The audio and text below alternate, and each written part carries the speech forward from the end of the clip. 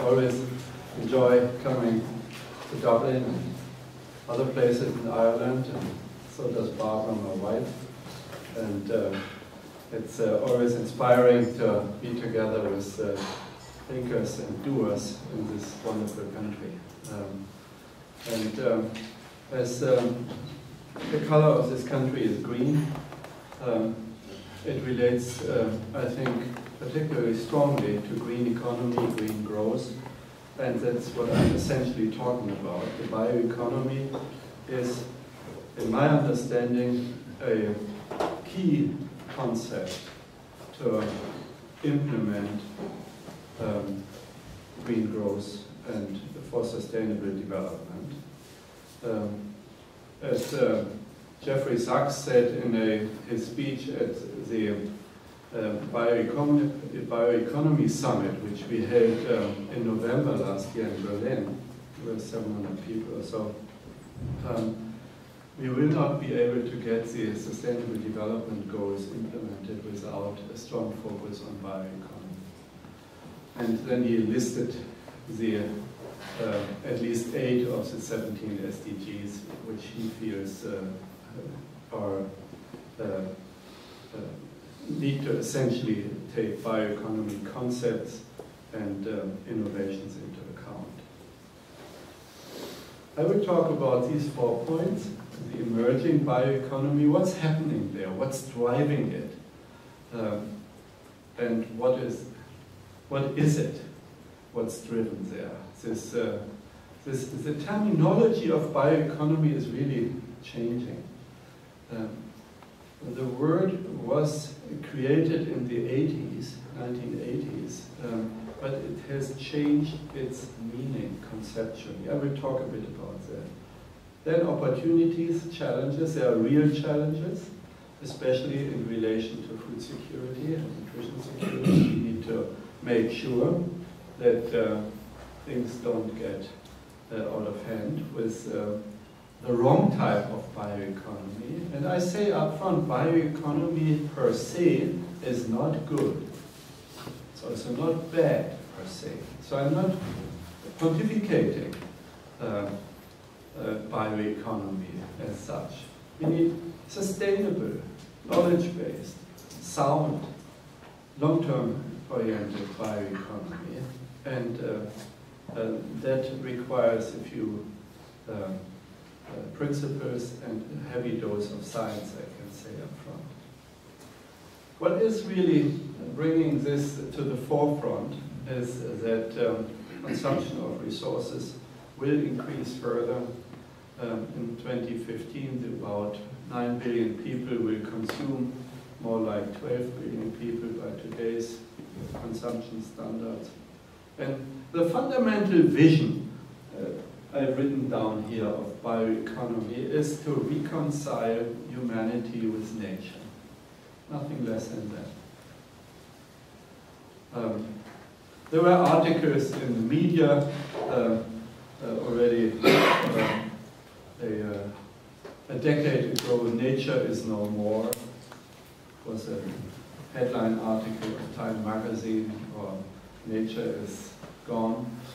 In the so-called Anthropocene, so in the age, the Earth age, where humankind impacts on many processes of nature, not only the landscape, but also the atmosphere, the oceans, and so on, we feel, I see a major role for a bioeconomy-based approach in order to bring humanity back in line with what this planet can usefully cope with. That's what I mean by reconciling humanity with nature. But I also mean business. We need to somehow biologize the whole economy so that sustainable processes can play a role. The building blocks of the bioeconomy's transformative agenda are these 3. Sustainable development, the business opportunities, and changing consumer behaviors. So the demand side is at least as important as the supply and production side to bioeconomy. Actually, many feel that unless we tighten our belts, especially those nations which are high-income nations, such as Ireland, Germany, etc., if we don't start with point number 3, bioeconomy has no chance. But there's also innovation in changing consumer behavior, resource efficiency, reuse, the shared economy approaches, health and value orientation in consumption, all the way into the pharmaceutical sectors, not only in the food economy. Business opportunities, that's where the challenges and opportunities of bioeconomy relate to new types of industrialization, bringing bio and information and communications technology together in the fourth industrial revolution, Industry 4.0, the industrialization phase in which we have entered with a lot of not only automatization but autonomous industrial processes. The car manufacturing hall where you hardly see any people but where the computer guided machinery assembles the car, or the 3D printing revolution which will enter the food and has already entered the food industry, where you deliver food to the bedside of the retirement home, your favorite food for your grandmother being there, and she prints it out herself. So it's printing next to her out of protein mixes. Actually, the stuff tastes a lot better than maybe 20 years ago when we were tasting astronauts' food. And there are processes which cater to a bioeconomy which is also operating at fairly small scale, not only at big industry scale. So miniaturization is part of the business opportunities, lots of startups in the green economy. And of course, fundamentally, point 1, good nutrition for all people, mitigate climate change, maintain ecosystems functioning. As I said, quoting Jeff Sachs, that's what he was hammering home. This is our definition of bioeconomy: is production and utilization of biological resources, technologies, and knowledge. The knowledge of how biosystems work, the knowledge at cell level, but also at systems level, to provide products, processes, services in all economic sectors within the framework of a sustainable economic system. I can tell you this definition is no use for a presentation like this. But behind it is at least 2 day-long meetings of the Bioeconomy Council 3 years ago. And what is really new in our approach, and that is spreading in many countries, is the focus on knowledge. So what do we mean by knowledge here? Knowledge of biological systems includes also the technology of biomimicry, so copying nature, programming the search capabilities of the brain of the bee, and mapping that into the search and fly and direction capability of a drone. Is, in our opinion, the software of bioeconomy too. There's a group at Humboldt University in Berlin which does so. Yeah, I mean, some of us have a good sense of direction, how to get from here home. The bees flying around and have a great sense of direction, but it's a different type of brain functions which they have. So that's knowledge. That is biomimicry. This is copying from nature rather than simply looking at the product of honey and etc., which of course is also great from the bees. The emerging bioeconomy is not an economic sector, but a large cluster of interlinked value chains and value nets. I've listed here on the left-hand side for you to glance at things which relate to bio-based materials, technologies, biosystems intelligence, which I just talked about, cutting across sectors, which makes it extremely difficult to count what is bioeconomy. We don't have these statistics. We have sectoral statistics. We have no value chain and value web statistics. So we are currently wrestling at European level and in our statistical offices to redesign the data systems, because if you're in counting, it doesn't count. Here are some products of bioeconomy innovations from the consumer end. And up there on the left is a flour-based car tire which runs high speed. So this is competing with a traditional rubber industry, which, as you know, is extremely damaging to tropical forests. So making bioeconomy better.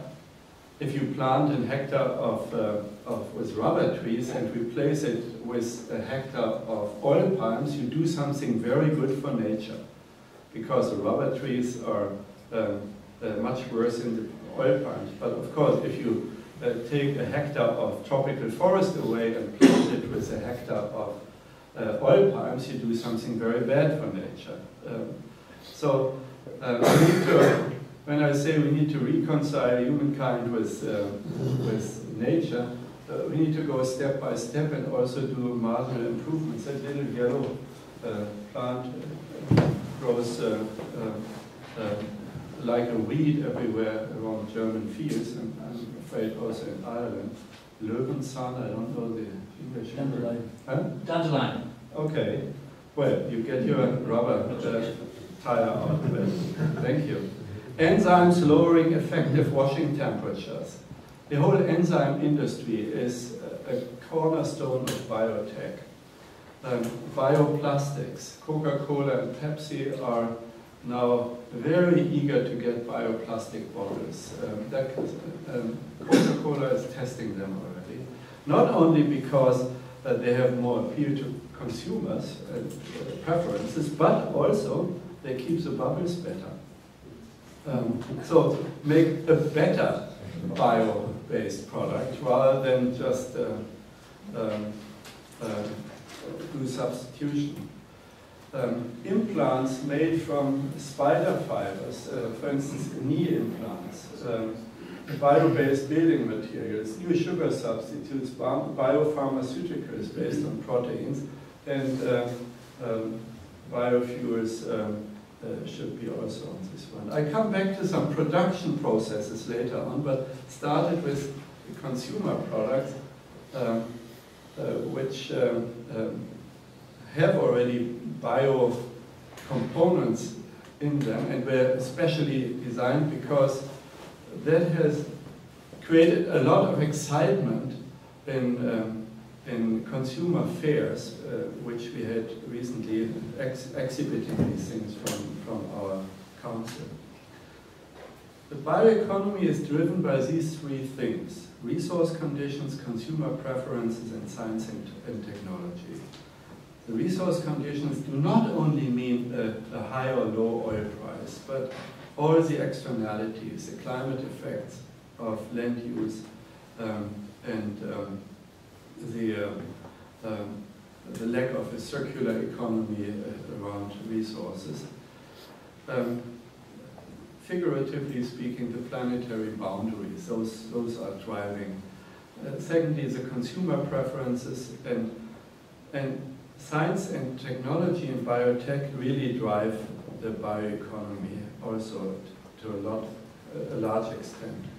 This started 10 years ago with an initiative by the European Commission in a meeting in Cologne, the so-called Cologne paper 10 years ago, had a focus on a substitution strategy. Substitution of fossil fuels, get the oil out and get the biomass in. That strategy has become much less significant in the bioeconomy strategies today. It's no longer the driver. It is resource protection and innovation. So if bioeconomy can be competitive, produce a better product, and more sustainable, that is what keeps driving the bioeconomy strategies in many countries. So moving from an innovation to an innovation-oriented strategy away from a merely substitution strategy. Let me come to some opportunities and focus on what we call our onion model of innovation and green growth through bioeconomy. In the center here you have biomass production, which also has quite a lot of innovation investments by now. Agriculture, forestry, and marine. In the second peel, there is food and feed and energy. In the processing, in the third circle, you have processing of biomass for further transformed foods, etc. The bio-based products in the outer rings and the biological intelligence examples, IT design, pharma, bionics in the outer ring. The further you come from the inner circle to the outer circles, the higher the IP protection, the more science investment is in there. There's also quite a bit at the center of this. This is not simply growing corn and making ethanol out of it. But at the outer circles, the bioeconomy is a science-driven, intellectual property protected business, and that raises certain issues for global sharing and partnership with developing countries. Here are a few examples of sustainable innovations out of industrial processes. So biorefineries, bio-based chemical processes, energy use of waste, precision farming, aquaculture, water treatments, new biological filter systems, phosphate recovery from wastewater, and the so far not very successful CO2 recovery work as industrial feedstock. But there are two pilot plants for that to get CO2 back out of atmosphere, one at Bayer and one at BASF. I think the US also have a few. People are working on it, but not yet so successfully. The project example I would like to add is related to wood. At the luncheon before we talked a bit about wood and forest. There's really a revolution of wood manufacturing happening, which transforms wood into a new type of product for construction purposes. So biomass to chemical in the second phase changes wood residues utilization. Then the ligno sandwich technology, which permits you now to build 6-story wood-based houses because it's as strong as concrete and steel construction. And what's left over is then a basis for biogas. So don't burn your wood. We in Germany currently burn 1/3 of our wood for energy. That's nonsense. Burn what's left over after you have used 1, 2, 3, first for much more high value manufacturing uses, and then burn the leftovers. So that's a strategy of wood utilization in our country. Last example, one of the biggest problem for the environment is the pulp and paper industry. And this is, of course, mostly wood products used for that. There are some really dramatic and wonderful progresses of recycling rates, getting the black water away from the rivers and so on. Let me come briefly to some challenges. Challenges relate to the change of the world food equation. The world food equation on the supply and demand side, where on the supply side, productivity and technology are enhancing supply, where climate change has become and is becoming even more so a major threat, and where food innovations in processing change the whole market picture. On the demand side, eating habits, waste, biomass uses are key, and trade and markets. The financial markets have taken a keen interest in what's traded there as commodities. So we have a new competition for biomass. The complementarities in value chains need to be enhanced, and we need to include small farmers of the world into the bioeconomy, because after all, farming is a backbone of the bioeconomy. At a major conference which we had in November in Berlin, we had tremendous interest from Asian countries with lots of small farmers. So bioeconomy in agriculture is not only big farm, big business. That is where, however, we still have challenges. Without collective action, you cannot include small farmers into modern value chains and value webs. The major problem is that biomass is on the globe not equally distributed. This is a world map of the trend of biomass in the last decade, and where it is reddish, biomass has been decreasing, and where it's greenish, it has been increasing. But you all know that the bulk of world biomass is around the equators. It's the biomass powerhouses are low and middle income countries, besides countries like maybe Sweden and Ireland. But the US certainly is not a strong basis for biomass, although it shows a bit more increase. So if we go for a bio-based economy, we will have some global distribution issues to deal with.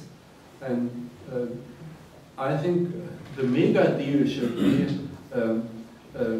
not a new raw material biomass trade from south to north, but a lot of sharing of technology with low-income countries, and so that biomass can be efficiently manufactured into higher value products where it grows rather than shipped around the world as wood pellets or what have you.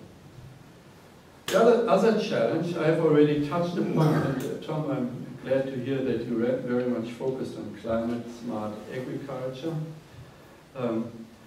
If you look at the world map of food insecurity and the world map of how agriculture is impacted by climate change, it's a map and from an article which I did with Tim Wheeler in Science a few years ago. Actually, we were sitting in Dublin when we said we should write this article. We were at that conference, Mary Robinson. 2013, yeah. A year later it was published, or half a year later.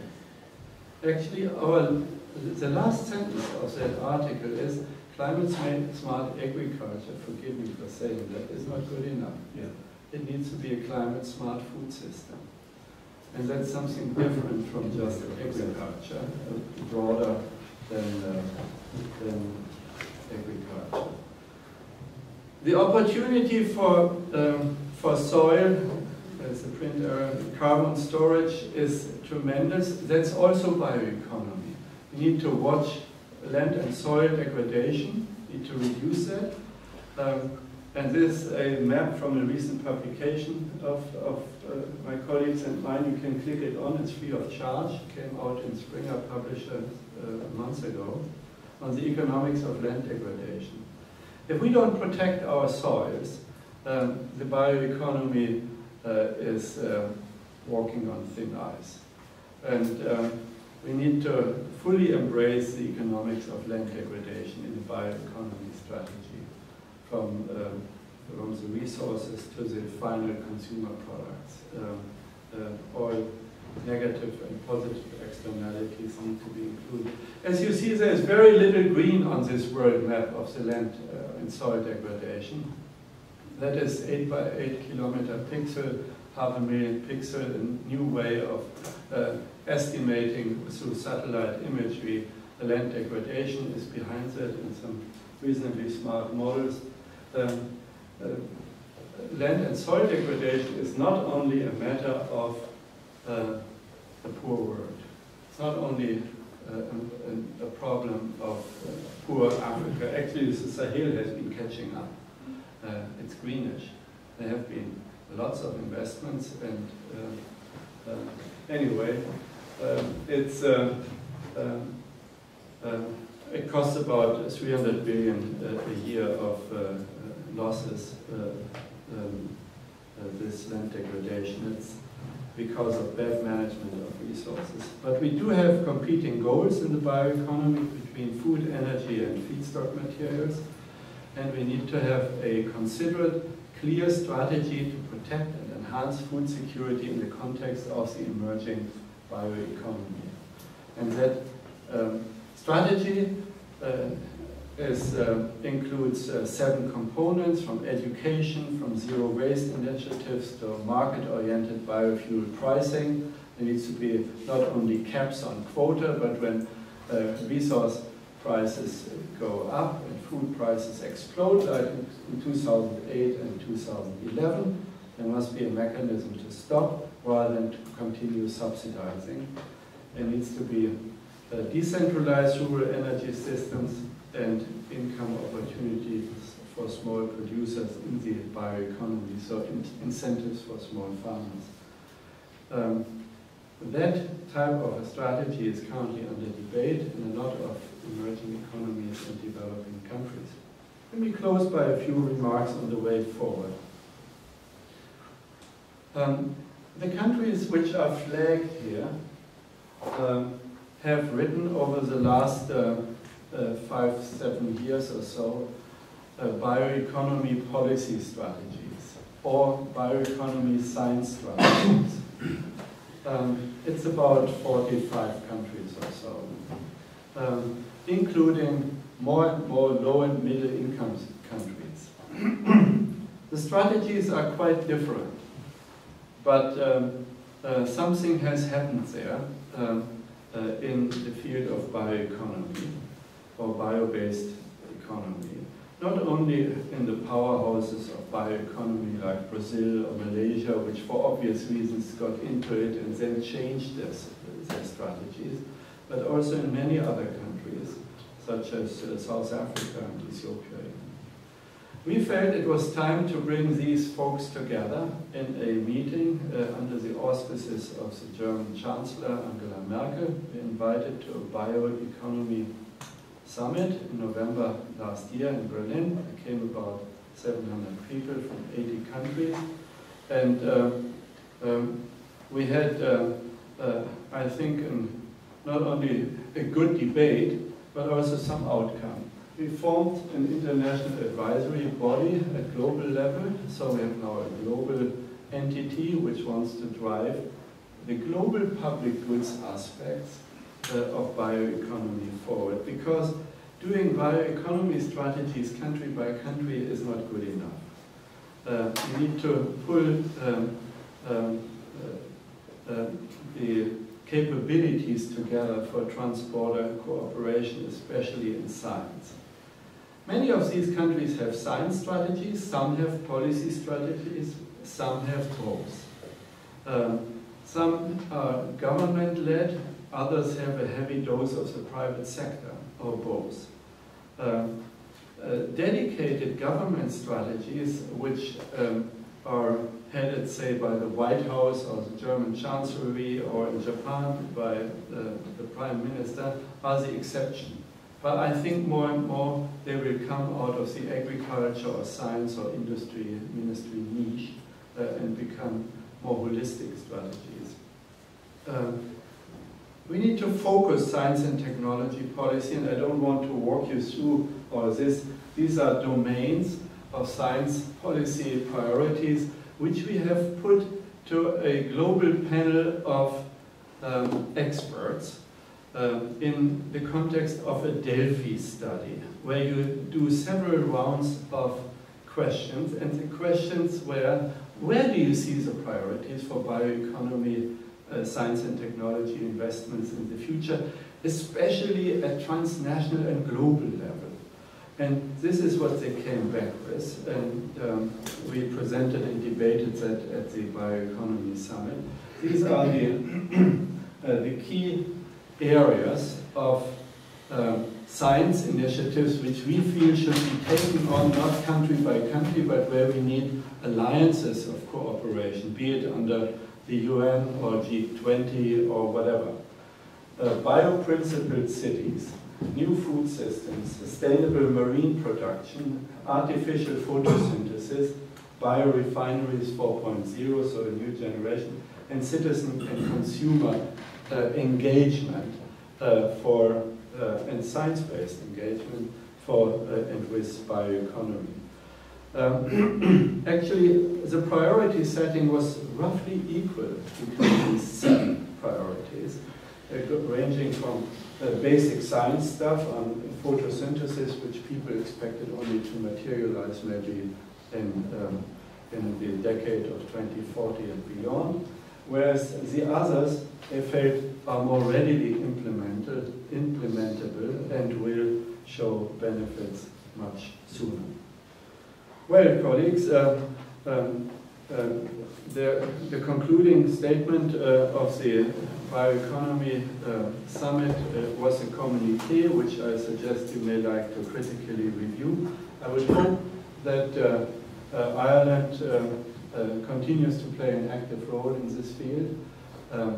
I think an environmentally conscious population, a strong natural resource base, a commitment to find hunger and malnutrition are all key ingredients to be successful in a bioeconomy strategy that matters to people. Thank you for your attention.